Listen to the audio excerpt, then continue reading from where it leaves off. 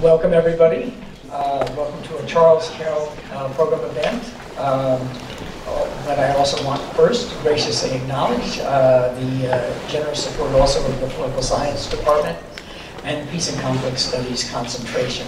Unfortunately, we inadvertently left Peace and Conflict Studies off the poster, so I apologize for that.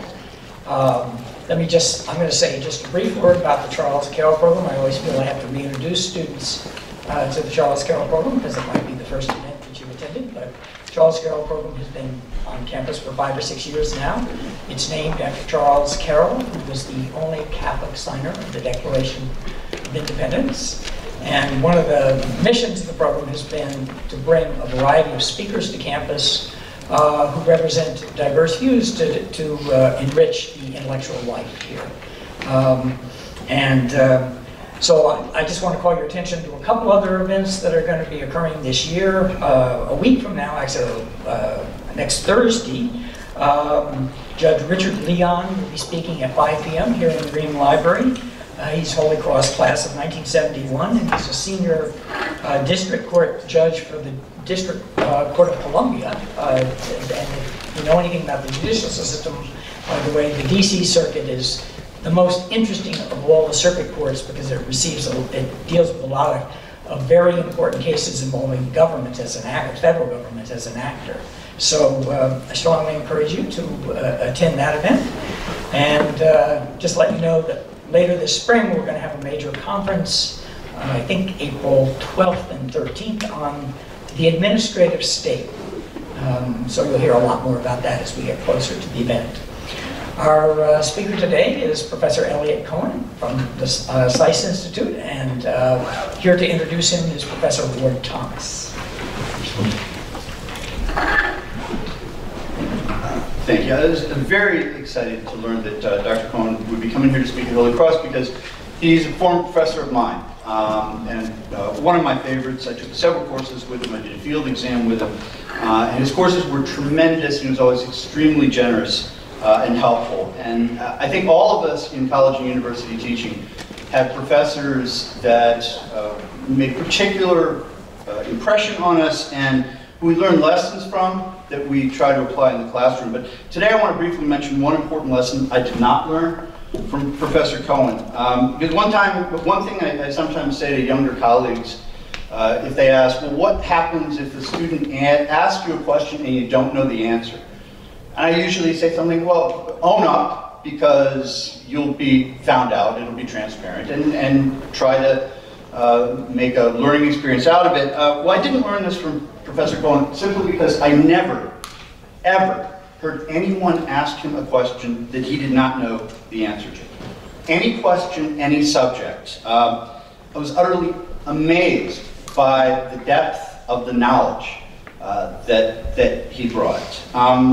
And remembering this, I pulled out my old notebooks from the court. This is the real thing, and have spent a little time reviewing them in the last couple of days. And now here are a few of the things that he talked about, intelligently and in detail, just in one course over a few weeks, and just in response to students' questions, which I assume he did not plan ahead of time. Just a handful. General Ulysses S. Grant's use of maneuver in the Vicksburg campaign. Underrated, I remember you said. The geometry of the decks of British aircraft carriers in the years between World War I and World War II. Raids of venereal disease among U.S. troops in the punitive expedition in Mexico, 1916-1917. How the work of military theorist Karl von Clausewitz in the early 19th century anticipated the insights of chaos theory that was developed in the late 20th century. One of my favorites, the impact of the agricultural revolution of the 18th century, and specifically the agronomy of the potato, on Napoleon's Peninsular War in Spain, and therefore on the rise of guerrilla warfare in Europe. I could go on and on and on. It was really remarkable. And after a few minutes of going through the notebooks, though, what started to strike me as most remarkable was not just Professor Cohen's voluminous knowledge, as staggering, as it was and is, but the quality of the insights that he provided in every single lecture. Connections between apparently unrelated things, parallels between very different time periods, thoughts about trends and what we may be likely to see in the years ahead, which was especially interesting to look back over since the years ahead at that point have now become the last 20 years, and realized that the insights stood up very, very well.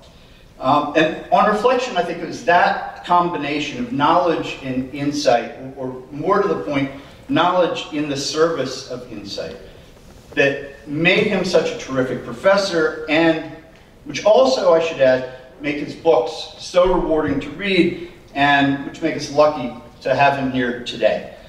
So I want to talk a little bit about his credentials. He is the Robert E. Osgood Professor of Strategic Studies at Johns Hopkins School of Advanced International Studies in Washington.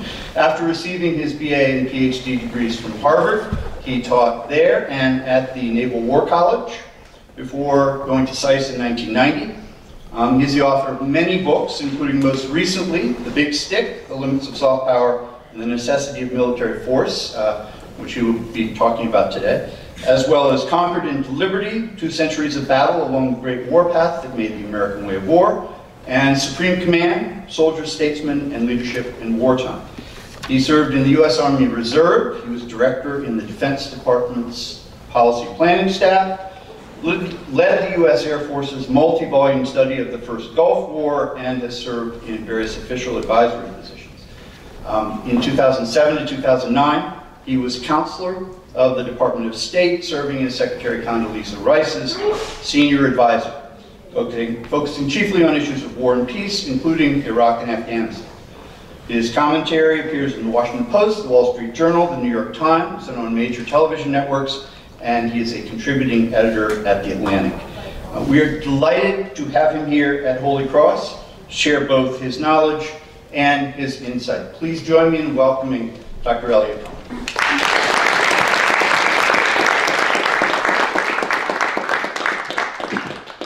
Well, thank you. What do you do about an introduction like that? Except, Ward, since we're colleagues now, I can tell you I was faking it. It's great to be here. It's great to be here for a number of reasons, partly to be back with old friends, partly because I'm a native New Englander. I grew up outside Boston, and Boston still feels like my hometown, even though I moved away from New England in 1989. And I'm actually quite happy to be part of the Charles Carroll program. So, of course, Charles Carroll was a Marylander, because, as I think we all know, Maryland was founded to be the colony for Catholics, although the Protestants then took it over. Kind of standard story, all you Catholics. The Protestants took it over and actually disenfranchised the Catholics. But towards the end of his life, Carroll, who was really quite a remarkable figure, one of the things, he escorted Benjamin Franklin north on this incredible trip to Montreal in 1775 in the dead of winter. He built a huge mansion called Homewood in Baltimore. Well, that mansion ended up being given to Johns Hopkins University, and the core campus of Johns Hopkins University is the Homewood campus. So there's a tie there. Okay, so the book is The Big Stick, The Limits of Soft Power and the Necessity of Military Force. It's not an elegant title, but it's unambiguous. Of course, the title of The Big Stick comes from Teddy Roosevelt very famously saying, "Speak softly and carry a big stick." What I find interesting about that is actually that Teddy Roosevelt, he was quoting this as a proverb, so it was out there before. What's more interesting to me is the speech in which he said this. Because the speech was entitled National Duties. He gave it when he was still vice president at the Minnesota State Fair on September 3rd, 1901. And I believe very deliberately chose to give that speech in the American heartland. We can be certain of one thing. Whether we wish it or not, we cannot avoid hereafter having duties to do in the face of other nations. All that we can do is to settle whether we shall perform these duties well or ill. 4 days later, President McKinley was shot. 2 weeks later, Theodore Roosevelt was president. Now, the United States has always been globally engaged. As I always tell my students, what we call World War II was actually World War VIII, beginning with the 9 Years' War at the end of the 17th century. And the British colonies, and later on the United States of America, got involved in each of those global conflicts. First, a whole series between Britain and France, and then, of course, what we think of as the World Wars. The United States was always commercially connected with the rest of the world. Theodore Roosevelt was unusual in that he, I believe, is the first president who saw the United States having an international role to play, and not simply being connected to the rest of the world. But since Theodore Roosevelt's time, since that speech, the United States has played a global role, most notably, of course, from 1917 through 1918 and World War I, and then very systematically through World War II and beyond. The price of that has been hundreds and hundreds, trillions of dollars spent on defense, over 600,000 dead, more than twice as many wounded, a military that is 10 times as large as the one over which Theodore Roosevelt presided. Why? Was it worth it then? And more importantly, I think, for us, for you, is it going to be worth it in the years to come? I decided I write different kinds of books because I have this fear of writing the same book twice. I decided for this book I wanted to write a book about military power and American foreign policy set today. But before that was 17th, 18th, and early 19th century military history, very different. And there were three reasons I wanted to write about military power and American foreign policy. The first was, it seems to me that there was a great debate about American foreign policy that should have happened at the end of the Cold War. Because after all, that global American presence which we take for granted, that military of 1.3 million people that we take for granted, that network of alliances and commitments around the world that we take for granted, is in part an artifact of the World Wars, but it's largely a result of the Cold War and the commitments that we made from 1945 onwards, particularly from 1948 onwards. And you would have thought when the Cold War came to an end, that would be the time to reconsider, to ask, well, does that still make sense? Does that expenditure of treasure, potentially of blood, of commitment, of political energy still make sense? That debate did not occur. The debate didn't occur because the 1990s were, as my late colleague Fuad Ajmi once put it, the great picnic. Things were good.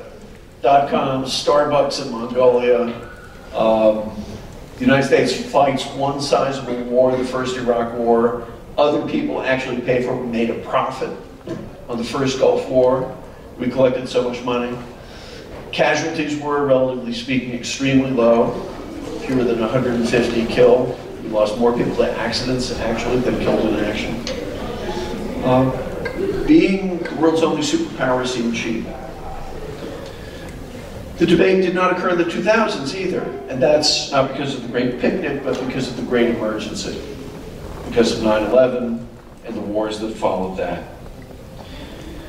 Today, I would argue that debate is in some ways beginning to occur in a kind of incoherent and inchoate way, but it's happening. In a world that I believe is palpably more dangerous, where there's a great deal of uncertainty about what our role in the world should be. And that has fed a variety of movements. So that's one reason to write the book. Second reason I wanted to write the book was because it has often seemed to me that in public discourse there's a artificial dichotomy that's posed between diplomacy on the one hand or force. We prefer a diplomatic solution to a military solution. And in fact, you just saw this very recently with Secretary of State Tillerson talking about diplomacy regarding the North Korean situation, and he said, well, diplomacy continues until the first bomb drops. That's profoundly not true. Any student of the history of war will tell you absolutely not. As the great German thinker Karl Clausewitz said, war's a continuation of politics by other means. It's just, in some cases, it's bullets rather than diplomatic notes. But the truth is, diplomacy pervades war as well. And over time, part of what has happened in our country is the group of people who think about foreign policy are one group of people, and the group of people who think about defense are another group of people. And they actually don't talk to each other very much, and they're actually different kinds of people. And I wanted to write a book that would bridge that, that would make the connection between military power and foreign policy. And it seems to me that's particularly urgent because war and the serious study of military power and of war is remote for many of us, including many of those who end up in positions of great responsibility.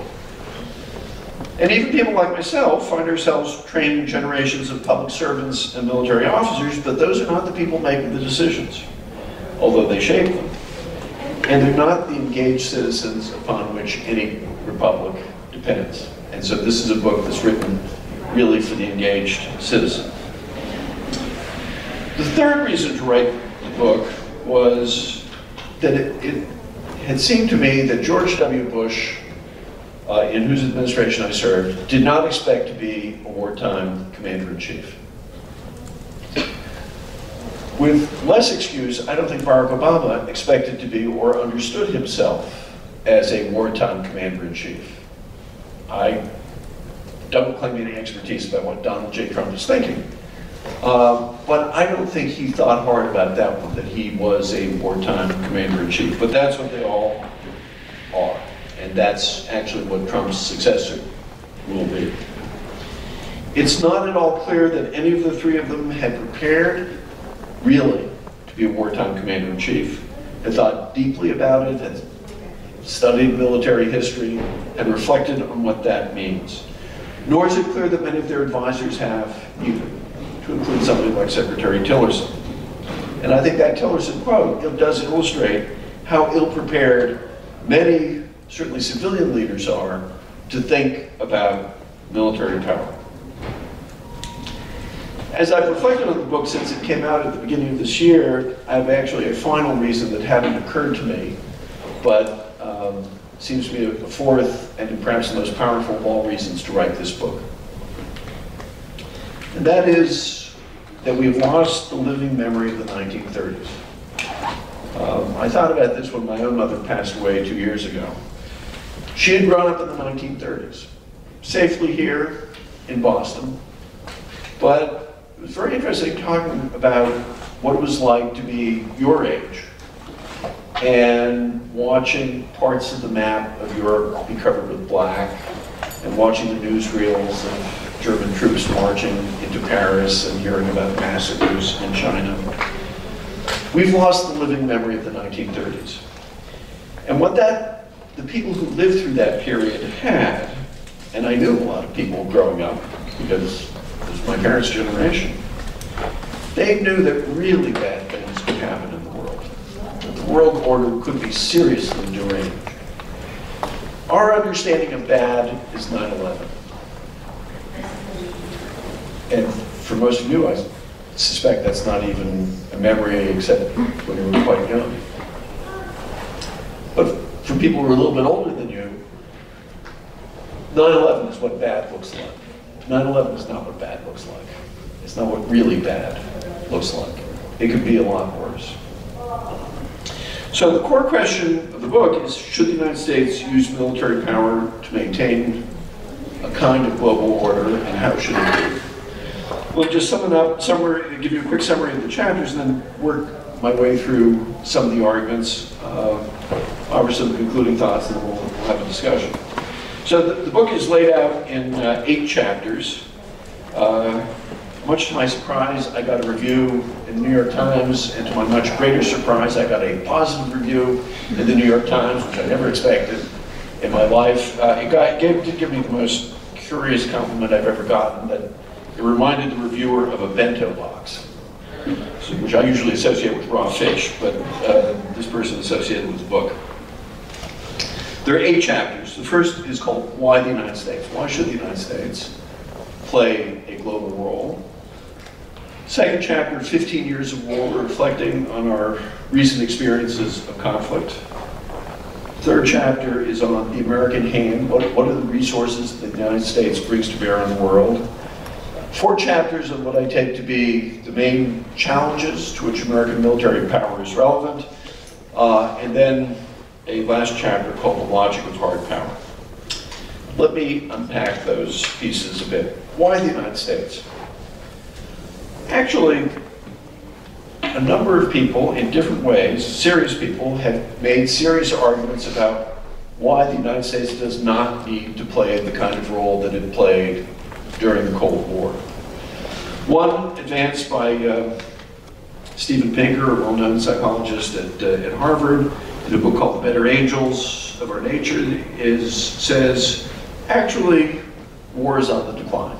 The world is a much nicer place. Despite the stuff you read in the headlines, it's getting to be more and more benign. People don't kill each other as much. There's even less domestic violence, as well as international violence. It's a longer argument, but my response to that is he could have written that book in 1900, and it would have been just as persuasive, and it would have had almost exactly the same evidence. And in order to accept that argument, you have to think of the World War as blips, and I find myself hard-pressed to do that. It's also interesting that Pinker gives a number of explanations which are quite interesting for the decline of international violence. He omits one, which is American statecraft. He doesn't actually talk about purposive action by political leaders, particularly in this country. So I find that problematic. Another school of thought associated with so-called realists in international relations has to do with the balance of power, that there are these sort of automatic mechanisms in this world which will balance out any rising power.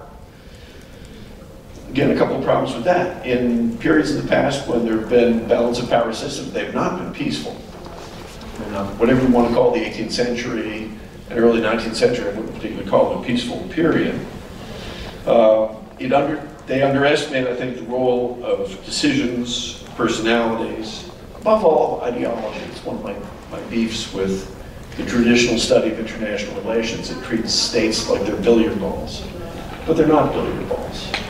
A Stalin is a Stalin, a Mao is a Mao, and that both leads them to do things and it allows them to use means which are unthinkable for other people. Some people make the case for soft power replacing hard power. And I think there is something to that. The subtitle is The Limits of Soft Power, not the irrelevance of soft power. But there too, I think that argument falls apart. Sometimes soft power is not power. The fact that we all speak English, and that's the global language, that's not something you can use. It's just a condition, it's a fact. Sometimes it's not always very nice.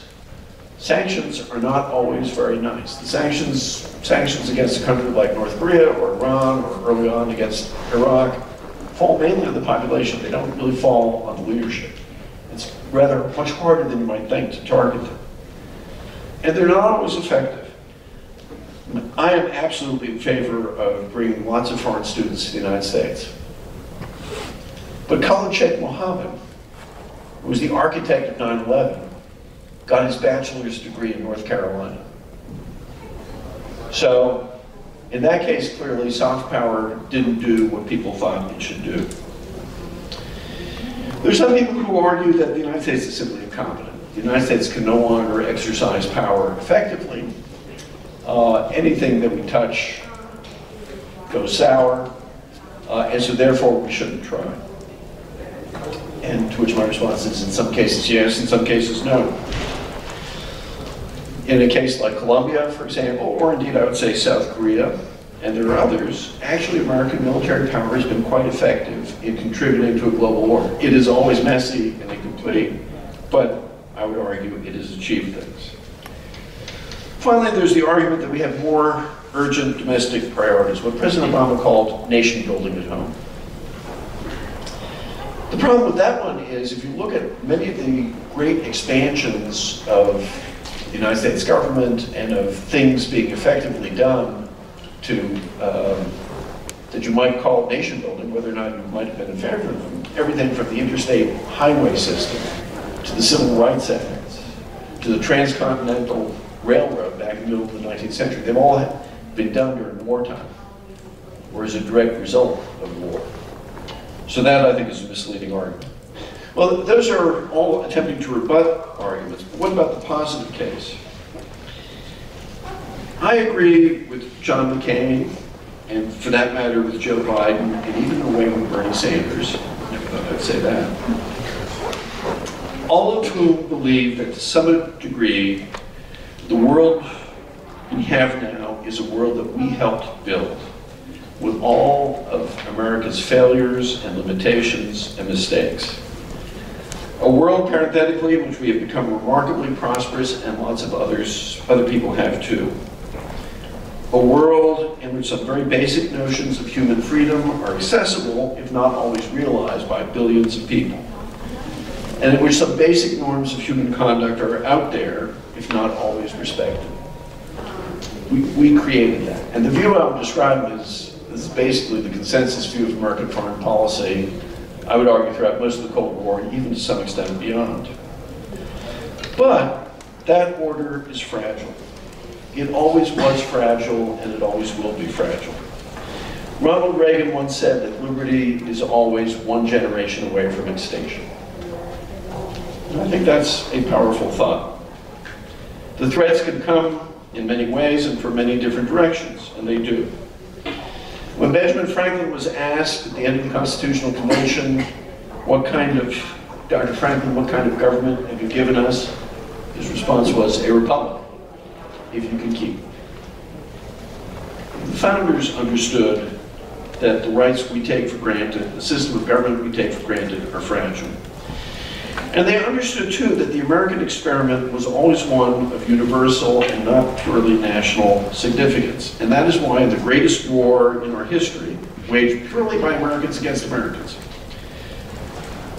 our greatest president described it as a test whether this nation or any nation, so conceived and so dedicated, can long endure. And Lincoln was right. More practically, only the United States has the combination of economic and military strength, influence and cultural attraction, alliance relationships and national resilience to shape a world order in which our own liberal democracy can thrive, and that of others as well. To be clear, this is not a call for crusading America, nor does it mean failing to recognize that American values and American interests occasionally are not synonymous, and in fact can conflict with each other. Resolving those conflicts is a test of statecraft. But absent the United States, there is real anarchy. Not the anarchy described in classrooms by the so-called realist school of international relations, but the anarchic brutality of barrel bombs in Damascus and burning villages in Burma. Well, what is the hand that the United States has with which it has to play in shaping the international order? The short answer is, in absolute terms, a very good one. In relative terms, though, a weakening one. There is nothing to beat the American alliance system. No other country in the world has ever had anything like the extraordinary range of agreements we have with the Europeans, with the Japanese, the Australians, more informally of late with the Indians. But alliances are, as George Shultz, Ronald Reagan's Secretary of State, once said, like gardens. They need constant tending. The American military is the strongest on earth, but it is, in some respects, calcified, weakened as much as it has been strengthened by its vast experience of war. Less intellectually agile than it was, and seriously underfunded in ways that are manifested in pilots who've gotten about half as many flying hours as they need, ships deployed for 10 months at a time rather than 6, Army combat brigades that cannot be rated ready for war. The American economy is dynamic and still the most innovative on earth, and it is aided by the plentiful supply of American energy and water resources. but it rests on an infrastructure of roads and railroads and airports that are increasingly inadequate and old. American demography is better than that of any other country in the world, most definitely including China. Our population is actually younger than the Chinese population. But for a time at least, that great ability of the United States to integrate waves of aspiring newcomers to this country, as my grandparents were, is being challenged. American research institutions are superb, but freedom of thought and expression on our campuses is not what it once was. So the bottom line is that our hand is tremendously strong, and what is needed is hard work, statecraft to make it work. What are the lessons of the last 15 years of war? I think one has to talk about that before one can talk about military power and its uses. Now, that's a very long topic, but I'll just make a couple of points. The first is the wars against Al-Qaeda in Iraq and Afghanistan look different to us who have lived through them than they will look to future historians. Take, for example, the Iraq War. Future historians may not date the origins of that war to 2002. They may not date it to 9/11. They may not even date it to the election of George W. Bush. They may date it to 1998, when the United States declared that the overthrow of Saddam Hussein was governmental policy. That was both the executive branch and the legislative branch in the Liberation of Iraq Act. They may date it to 1991, to the conclusion of the first Gulf War, or even earlier to the end of the Iran-Iraq War. Secondly, the wars that we have fought are connected in various ways, in particular because of the atmosphere after 9/11. My old boss, Condoleezza Rice, once said that every day after 9/11 felt like September 12th. But what you were afraid was that it's actually September 10th. I think that emotional atmosphere explains a lot of those wars. And as I'll discuss, these wars were bound to be long, but I think we can also begin to see now that they are part of a much larger crisis in the Middle East, in which the United States is only one of the actors, not always the most important. Some bottom lines. I conclude that even though I was in favor of the Iraq War, that it was a mistake for a variety of reasons, some having to do with the conception of the war, but as much having to do with the institutions that conducted it. But like all wars, Iraq and the others as well were contingent events. Individuals mattered. Different decisions could have been taken. I personally do not believe Iraq had to look the way Iraq looks today. Finally, I would say that it's important to study these wars and to reflect on them, but it's also important not to obsess about them. If we begin each discussion about future military engagements with shouts of Iraq, we'll make as big a mistake as those who took us into Vietnam with shouts of Munich. Well, what are the challenges to which military power is relevant? I would say there are four. China, the jihadi terrorist threat, what I call dangerous states, and ungoverned space or the Great Commons.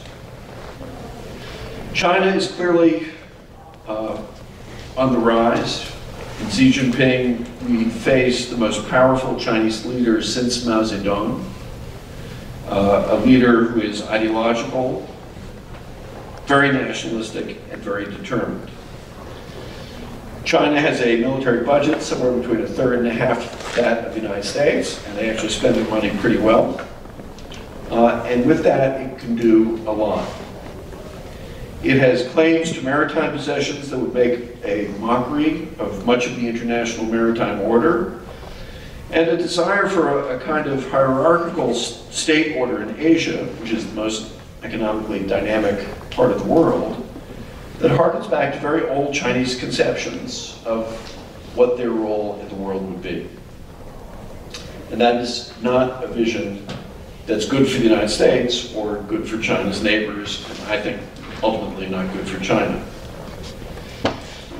The jihadi terrorist threat. One of the mistakes we've made repeatedly is premature declarations of victory. This is happening right now as we speak, with claims that the Islamic State has been defeated with the fall of the Syrian town of Raqqa. We may have taken that city, although if you see the pictures on television, you see it's a rubble field. That doesn't mean that the Islamic State has gone away. Far from it. The Australian Chief of Army, General Peter Leahy, said a year ago that the war against jihadi movements is a 100-year war. I don't know whether 100 years is the right number, but something like that, I suspect, is right. Dangerous states, Russia, North Korea, Iran, and there may be others.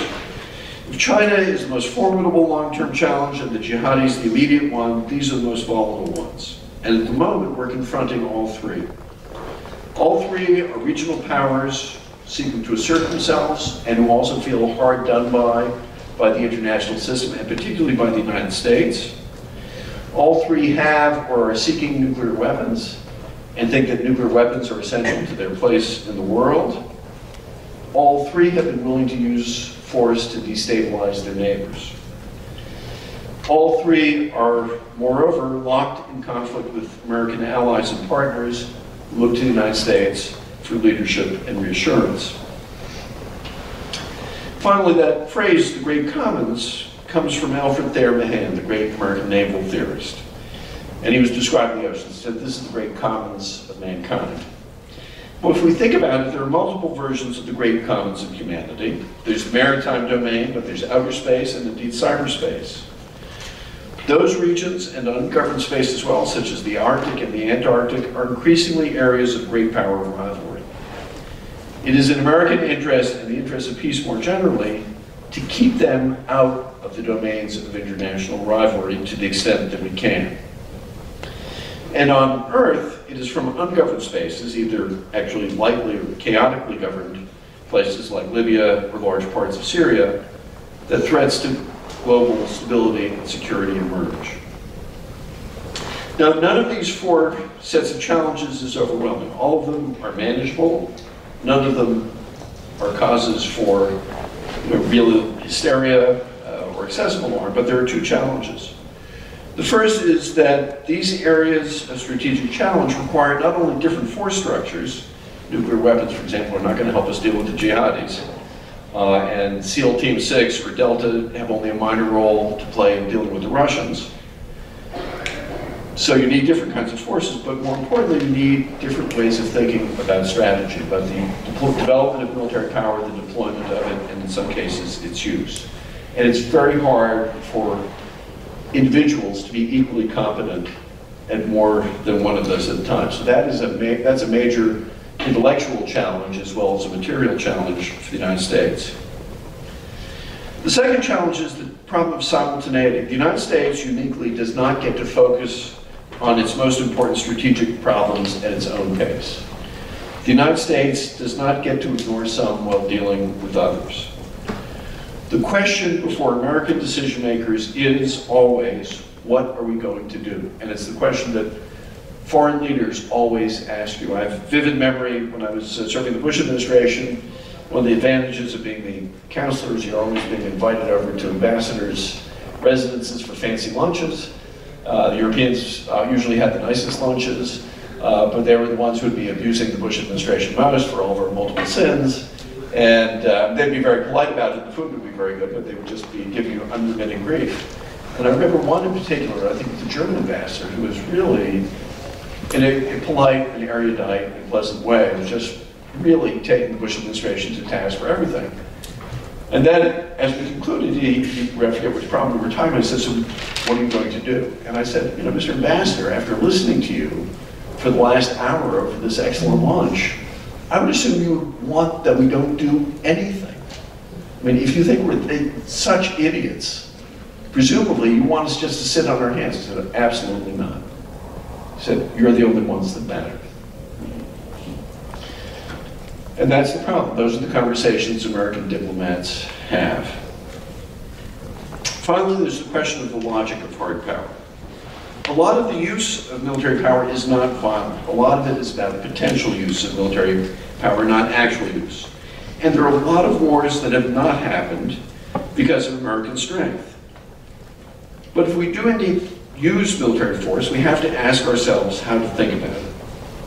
Now, in the aftermath of the Vietnam War, Ronald Reagan's Secretary of Defense, Caspar Weinberger, laid out a series of rules for the use of force, which overtly or implicitly, many policymakers and certainly many military leaders have thought were right. And he laid out 6 principles in a speech in 1984.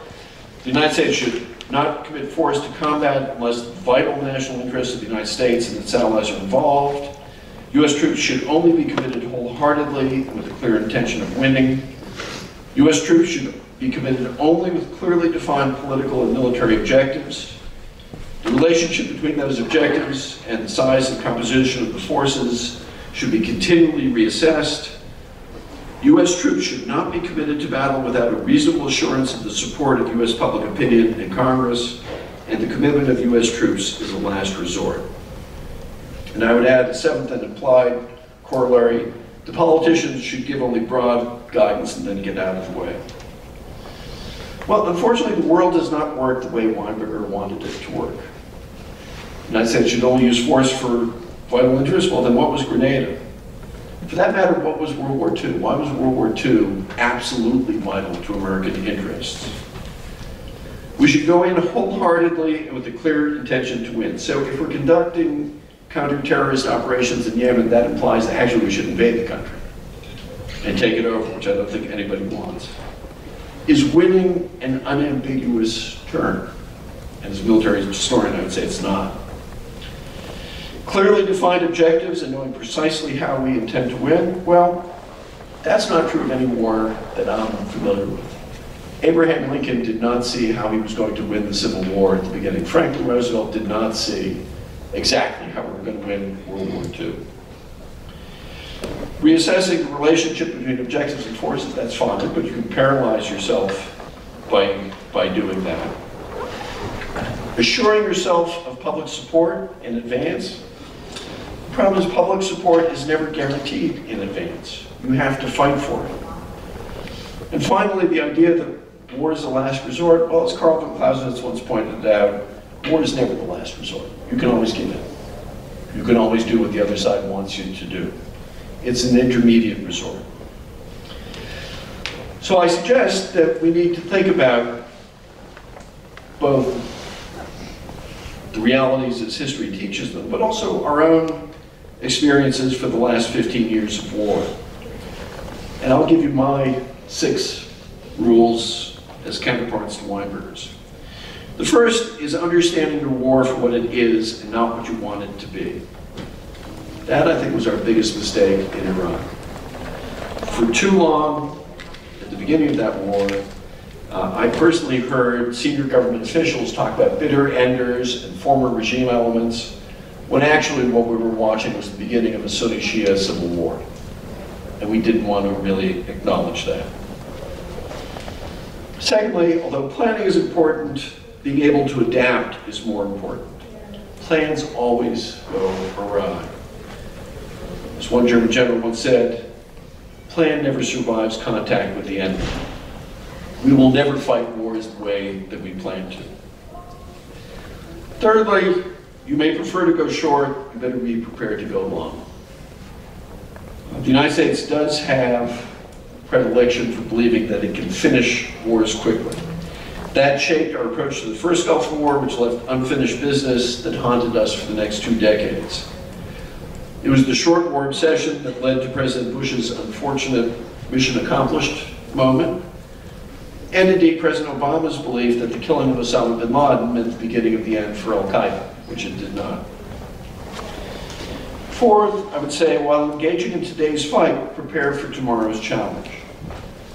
Today's American military is remarkably combat experienced. It's also disturbingly ill-prepared to confront Russia in Eastern Europe, and even, I would argue, to some extent, China in the South China Sea. Fifth, adroit strategy matters, but perseverance matters more. That may sound strange coming from a professor, but I think one of the mistakes that people sometimes make is thinking that what matters most is clever strategy. It doesn't. In war, unfortunately, it is perseverance and determination that matters most. And whatever else one may say about President Bush and about his conduct of the Iraq War, I would say it was his perseverance and determination, particularly in the surge decision, that was most impressive. Finally, I would say a president can launch a war, but it's absolutely up to him or her to sustain it with congressional and popular support. So in other words, it's not something you guarantee in advance, it's something you have to fight for. And to that unwritten corollary of mine, I refer you to another book of mine, Supreme Command. There is no war that can simply be handed over to the military. Instead, it is what I've called in a different setting, an unequal dialogue between civilian and military leadership. Let me wrap up by saying that the book is fundamentally a book about strategic uncertainty. I think your generation is going to be facing a remarkably uncertain world. My generation grew up with the Cold War, which sometimes looked pretty scary. I have vague childhood memories of the Cuban Missile Crisis, people filling bathtubs with water, doing those ridiculous drills for nuclear attack where you hid under your desk, like that was going to do you a lot of good. Rations stored in the basement of my elementary school. But at least it was kind of predictable. At least you knew who the opponent was. At least you knew what was at stake. At least you knew what they believed or what you believed. At least you knew where the front lines were. I think that's not going to be true for your generation. You're walking into a world of much greater uncertainty. The last thing I'll conclude with is the paradox of the Obama administration. It's been my fate to be critical of most administrations. I suppose that's what professors are supposed to do.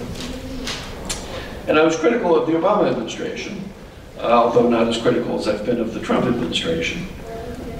But I gave and I give President Obama full credit for sincerity in believing in American retrenchment and pulling back, in this depth of his opposition to the Iraq War, in his belief that the United States resorted way too much to the use of military power, in his desire to focus, as he said, on nation building at home.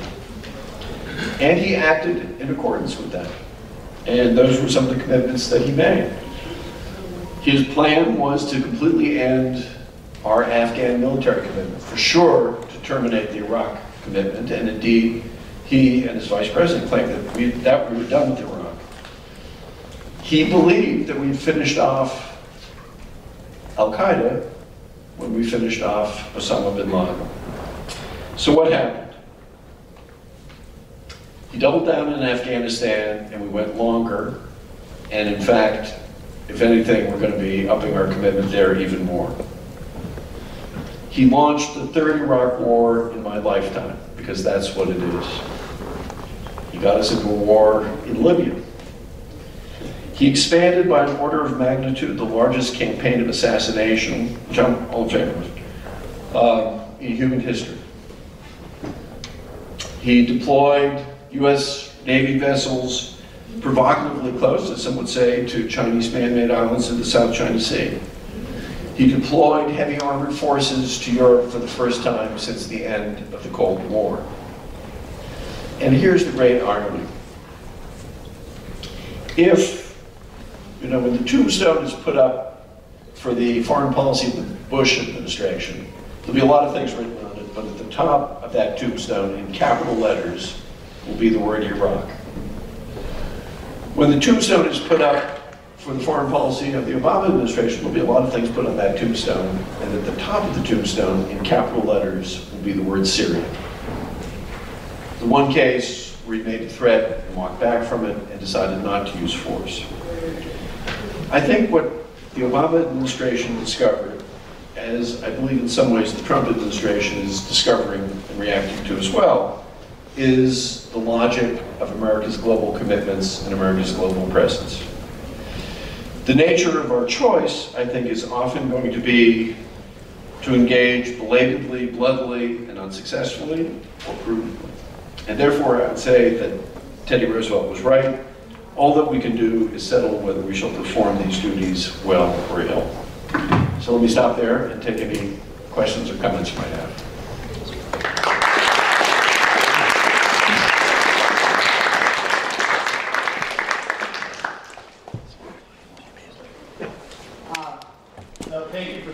first of all. And I was listening to the pod, Save the World podcast that you had, and you said that Rex Tillerson might go down as the worst Secretary of State ever. And I'd like to see if you can unpack that in regards to the lack of political appointments that the Trump administration has made to the State Department, and also the attention and oversight that the White House has put on the State Department, and how that might delegitimize our American diplomacy. So the podcast was with Tommy Vietor, who was the spokesman for the National Security Council staff in the Obama administration, and much to his dismay and mine, we got along actually very nicely. So it was a very nice conversation on God Save the World. I do think Tillerson will go down as one of the worst secretaries of state. You know, there have been plenty of other secretaries of state who've done foolish things and have had fights with the presidents that they serve and conducted stupid policies. But none of them that I'm aware of has also at the same time taken a pickaxe to his own department, which is what Secretary Tillerson has done. So first thing, to meekly, I should make it very clear, he's clearly an honorable guy, Boy Scout and all that, and I'm sure he was a fine leader of ExxonMobil. But profoundly miscast in the role of the Secretary of State. So let's just say one thing, cutting the State Department budget. The State Department is actually a pretty austerely funded institution. It's tiny, among other things. I mean, 50,000 employees worldwide, you say that's pretty big, but that's peanuts compared to the military. And it's actually very thinly stretched. 30% cut comes down from the White House. It's the job of the cabinet secretary when that sort of thing happens, not to salute smartly and say, yes, sir, but to fight like hell in every possible way you can to stop something that stupid, because that is slicing flesh and bone. It's not cutting fat. It is extraordinary how few political nominations he's made for key positions. We have one regional assistant secretary for Europe, that's one for European affairs. We don't have one for East Asia and Pacific. We don't have one for Near East. Well, these are absolutely critical positions, because these are the senior interlocutors that you have on the other side. These people spend most of their time on the road. They have kind of a view of the whole region, so they're more than just ambassadors. By the way, we're only now getting an ambassador to South Korea, although we do have one for the Bahamas. Not to fill these posts is malpractice. He's decided, as I'm sure many of you know, to travel without the press corps, which is also insane, because part of the job of the Secretary of State is to explain American foreign policy to the world and to the American people. That's part of the job. And the way you do that is through the State Department press corps. And the State Department press corps are the most docile journalists in Washington, D.C., because they're all the foreign policy junkies. So they're all graduates of SAIS, or places like SAIS. And the reason why they're covering the State Department beat is because they really get off on the details of NAFTA, and, nuclear arms control agreements and stuff, and send most journalists straight to sleep. They are easy to play, to be perfectly blunt about it. And I remember in my own case, I traveled a lot with Secretary Rice. The plane is always filled with journalists. The Secretary always goes back to have an informal chat with them off the record. That's always been protected. And when she's not doing that, she's sending her minions, people like me, to continue the conversation so they understand sort of what you're up to, because guess what? Then you get favorable coverage. He's chosen not to do that. He has some sort of notion of completely reorganizing the State Department, bringing in Deloitte, and I think there's one other consulting firm, which know from nothing about diplomacy. And they're basically planning on tearing the place down and building it up from the bottom. Well, maybe that's what you do at ExxonMobil. But it's not how you structure a government bureaucracy, as they will find out. And finally, he's kind of isolated himself from the department. So he has a chief of staff, he has the head of a policy planning staff, and that's it. Now at ExxonMobil, you can give people pay raises and you can fire them. In the State Department, you can't really give them pay raises, and for sure you can't really fire them. So what you better do is motivate. And a secretary does that by walking around, by having key political subordinates who kind of get people moving in the right direction. And these people want to be, this is the thing that's particularly great about it, they want to be led. State Department is filled with lots of selfless, patriotic souls, want to go, just want to serve the country. They may be, you know, most of them probably didn't vote for Trump, I get that, but they didn't vote for Bush either, and you know what? We didn't have any trouble implementing Bush administration foreign policy. They want to serve, and they expect to serve different administrations during their careers. So that's why I think he's really been remarkably destructive. And again, it's not because he's a bad human being, it's just because he's profoundly miscast. And I do think they'd be better off if they got a politician, maybe somebody like Nikki Haley, who knows what it's like to run a government agency. For no other reason than that. And because they have some sense of what public affairs is all about. Yeah. Yeah. What's your view on using like private military organizations? I'm sorry. Using private military organizations as a tool for contractors and so on. Like Blackwater. So I mean, this has been something of a change in the nature of something of a change in the nature of war as we wage it now. I used to go to Iraq and Afghanistan a lot. When I go to the base is guarded by guys from Triple Canopy. When I go out to the boonies, I'd be protected. There'd be one supervising State Department security officer and about 6 or 7 highly muscular young men from Blackwater who were armed to the teeth. And who actually, by the way, did a pretty good job. But that is a change. On the one hand, you know, contractors have always been around, and it makes a certain amount of sense to do it.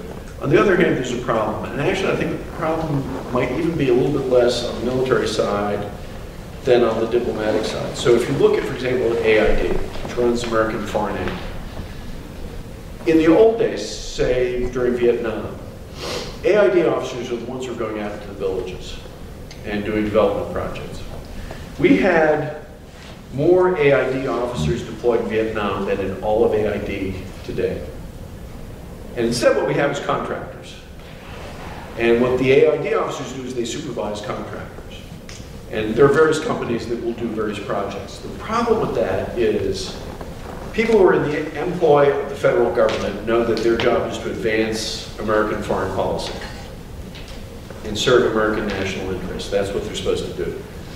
Contractors are there to fulfill the contract, and it's not that they're, you know, I don't worry about most of them being lazy or dishonest, but all of their incentives are in line simply, and their sense of mission is doing the project they were hired to do on time, on budget. And that actually causes some quite subtle problems. So I hope that we'll be able to pull back to some extent from that, although I think actually it's going to be hard, and you'll see more privatization of things.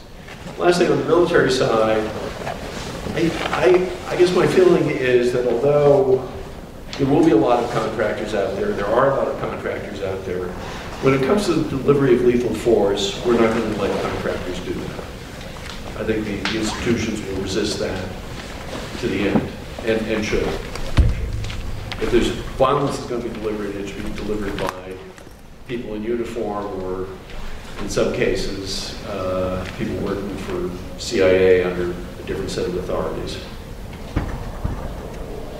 Yeah. I'm trying to elicit your overall view of the consequences and likely future of our involvement, speaking euphemistically, in Iraq. You said first that you would favor the war, then you now learned a mistake. Third, you said that you thought, however, Bush reached his peak of terrorism when he ordered the surge. That implies to me, if that's his peak of terrorism, that you are actually reasonably sanguine about the future of Iraq, as opposed to what many fear is the likelihood that Iraq is just going to be a satellite of Iran. Maybe we can save Kurdistan, but other than that, it's just part of that growing influence from Iran, through Iraq, through Syria, to the Mediterranean. So I'm trying to get what your overall judgment So is. the bottom line is I have a complicated view of Iraq. The first thing I would like to emphasize is this business that wars are contingent events. And you know, if I have an objection to the Ken Burns series on Vietnam, it makes it look like, you know, once you pull the lever, the rest of history is predetermined. And that's never the case. There are always twists and turns and decision points.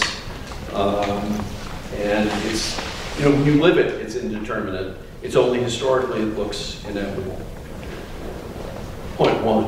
Point two, you know, we don't know what the Iraq War prevented, because it's important to remind ourselves in 2003, the inspections regime had broken down, and the sanctions regime was breaking down too. So it would be Saddam out of his cage again. Well, that could have led in a number of directions, but none of them really good.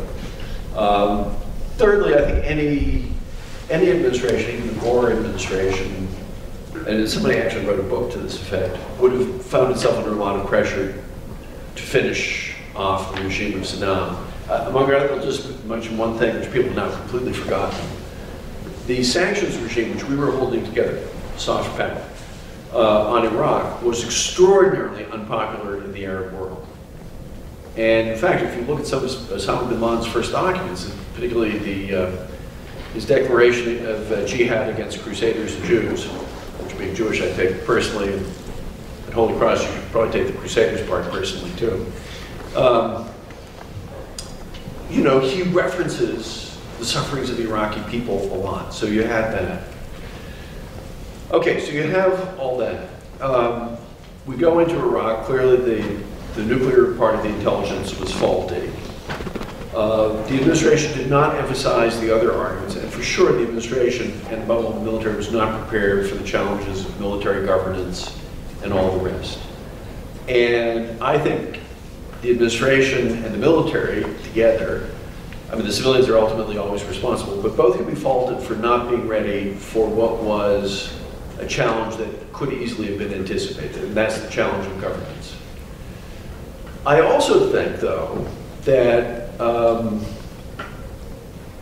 the administration eventually got their act together, and I spent a lot of time in Iraq, starting in 2004 was my first visit, and it changed a lot. By the end, in 2008, you could walk around Baghdad. You could see some kind of politics was emerging. Sunni, Shia, Kurds, all lubricated by oil. Was it great? No. Was it something we could live with? Yeah. Was it something that was a lot better than what they'd had before? No question about it. I do think the Obama administration blew it, in part because of Obama's decision to have nothing to do with Iraq. But I also think that keeping the Iranians at bay was always going to be a very, very difficult challenge, while reminding everybody that Arabs, Persians do not always get along. And one of the first things the Iranians do is they begin assassinating some of the key Shia clerical figures in Iraq who were potential kind of Arab Shia sources of challenge to the religious authority of the Ayatollahs. Particularly a man named Ayatollah Cohen, who, and there's also this large part of the sort of Shia stuff here, which has to do with where the real religious centers of Shia Islam are. They're in Iran. They're not really in Iran. So there were other things where, and I think at the end of the day, we still don't know how this is all going to turn out. We don't know.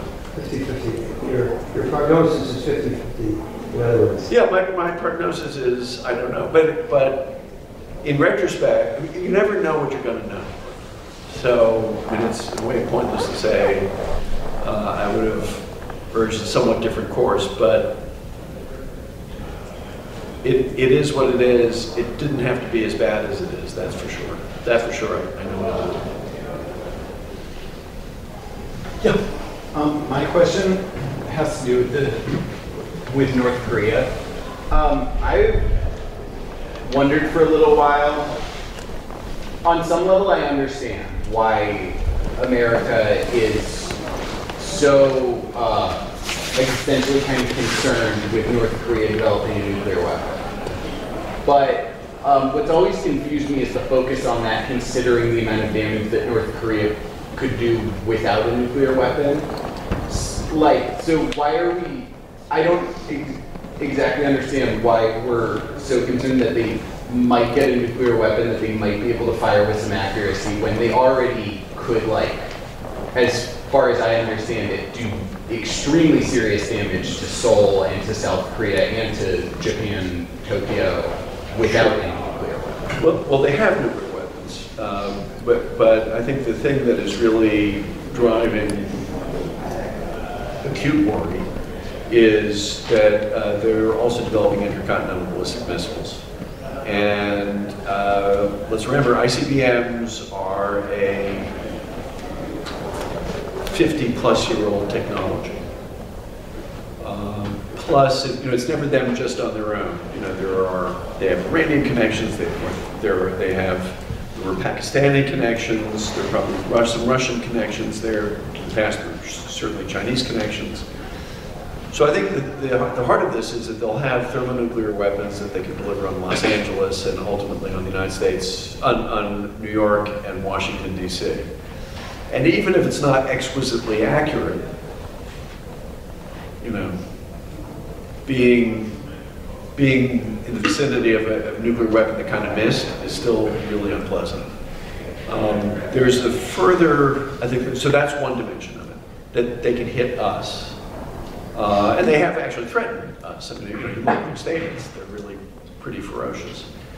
Second fear that I think people reasonably have is proliferation. So one of my jobs when I was at State was when the Secretary of State called me into her office and say, only 2 people know about this, I'm one, you're now the other. We think we found a North Korean nuclear reactor in Syria. That was in the spring of 2007. That was eventually resolved by the Israelis bombing that reactor, but it was a North Korean reactor. It was the same, it was a identical copy of the Yongbyon reactor, which is where they generate their plutonium. And the North Koreans have sold and will sell anything to anybody. There's no inhibitions at all. So it is entirely conceivable that they would sell nuclear weapons to anybody.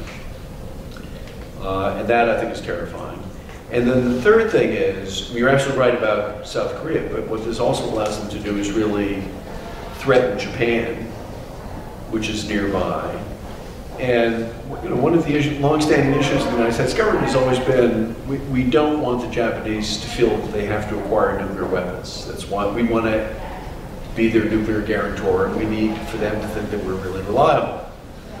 If they no longer think we're reliable, and they're looking at North Korean nuclear weapons, between Japanese technology and Japanese stockpiles of plutonium, most people think they are a year away from a serious nuclear program. And what's a little bit unnerving is unofficial but senior Japanese are now much more willing to talk openly about a Japanese nuclear option than was ever the case in the past.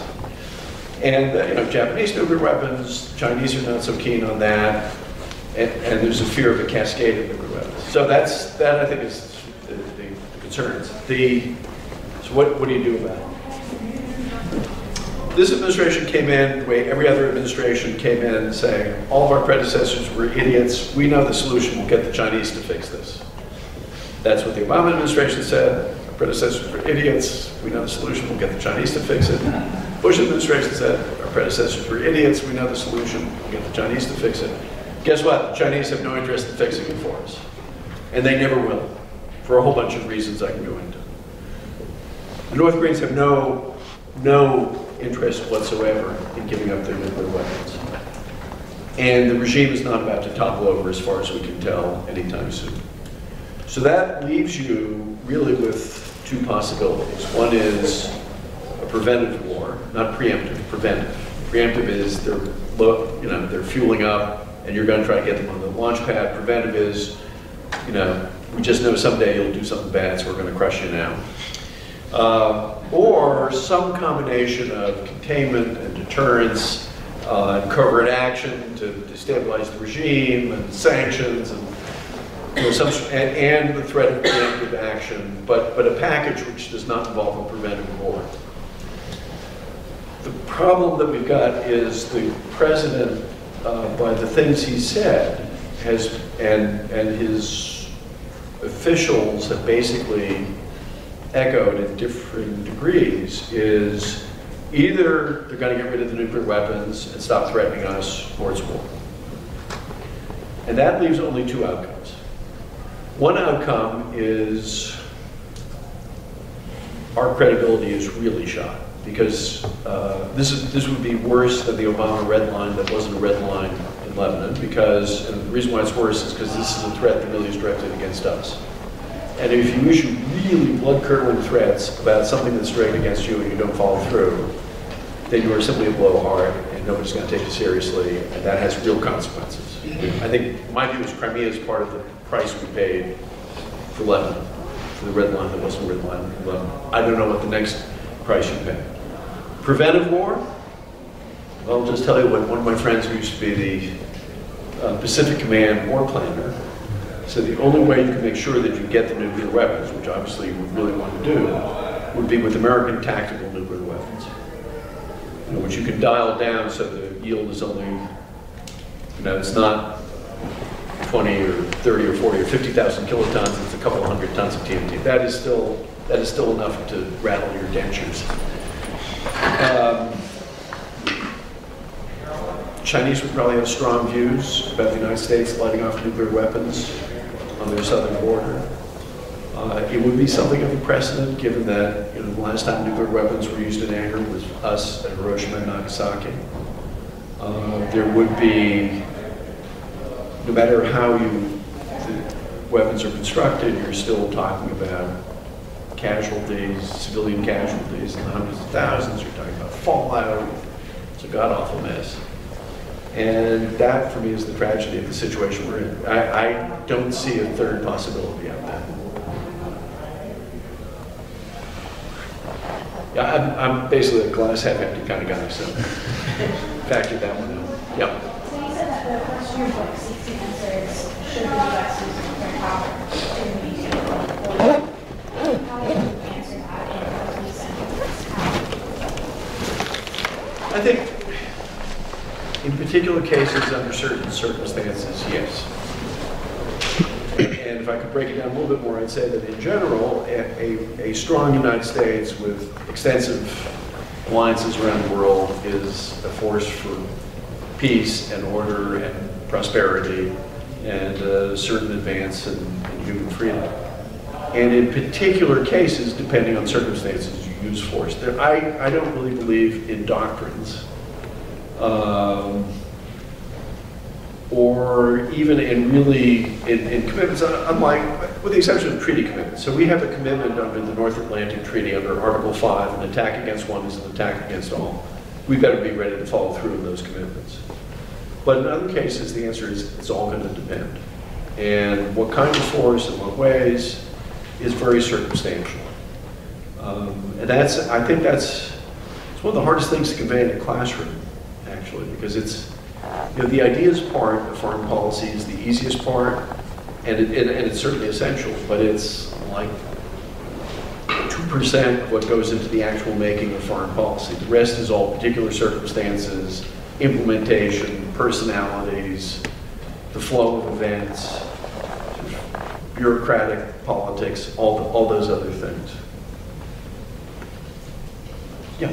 Early on in your talk, one of the reasons that you cited for writing the book was that you were hoping to kind of bridge the gap that exists between the foreign policy people and defense people. And I was wondering, why do you think, where does that gap originate? Why does that exist? That's a very good question. I think part of it is, I suppose two things.